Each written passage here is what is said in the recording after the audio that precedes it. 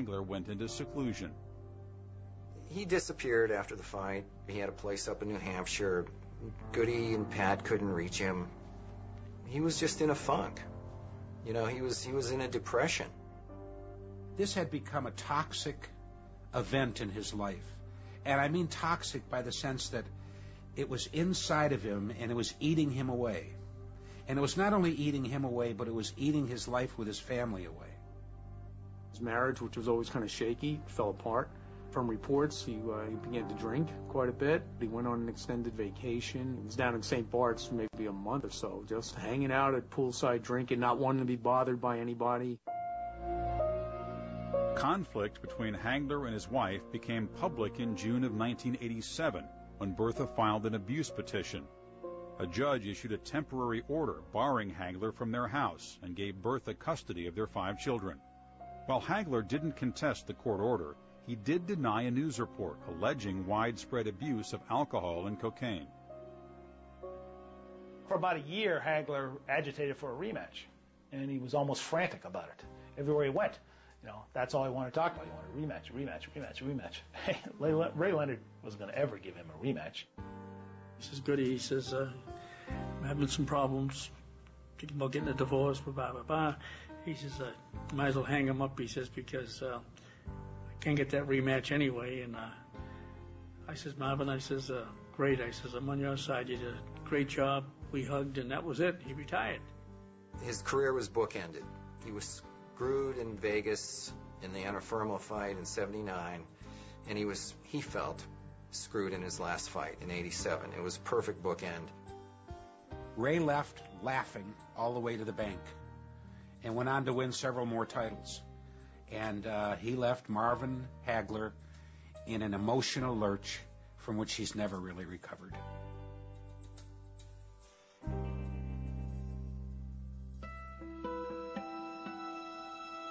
In 1988, Hagler, with a career record of 62-3-2, officially retired. The next year, he moved to Milan, Italy. He was going to take his dignity, he was going to take his life, and he was going to go. And he wasn't going to come back to something that he felt that he had respected for so many years, and in the end conspired against him, didn't treat him properly. He found a sort of, not only a second home there, but a home that fit his view of himself. He became a minor movie star there. He feels he gets there when he never got in the United States, which is the great respect for being one of the great fighters of all time. He met this girl that he fell in love with and married, and he has a new type life. Speaks good Italian. He seems to be pleased. Hagler's goal of breaking into foreign films and then crossing over to Hollywood hasn't been realized. He stays busy making personal appearances and doing speaking engagements. In 2006, at a charity event in Boston, he showed that the old pain still lived. The people were making noise in the crowd. It was a long night, and it was coming time to introduce him as our, main guest. And he came to me, grabbed me behind the microphone, and actually had thoughts of not going up. And he actually had tears in his eyes. As he was saying, these people don't understand. We have got the best boxers in the house of the world we have here tonight. And you're not giving us the proper respect by running around and not sitting down and listening to what we have to say. Because our whole life is right there on the screen. All he wanted was people to care about him, for people to love him.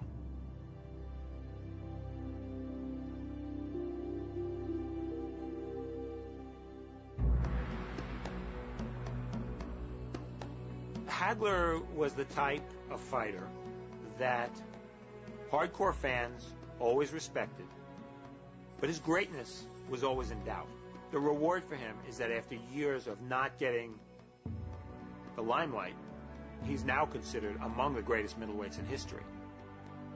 He took on all comers, and he beat everyone, but his legacy, unfortunately, will be forever diminished by the loss to Ray Leonard. I don't think that's fair. I don't think the world will ever know, besides of his ring accomplishments, they will truly never know who Marvin Hagler is. Because he's such a private man, such a proud man. He won't let you in. He will never let us in to his world. We just have to accept what he's given us, what he's shown us, that he's a champion, inside and outside the ring.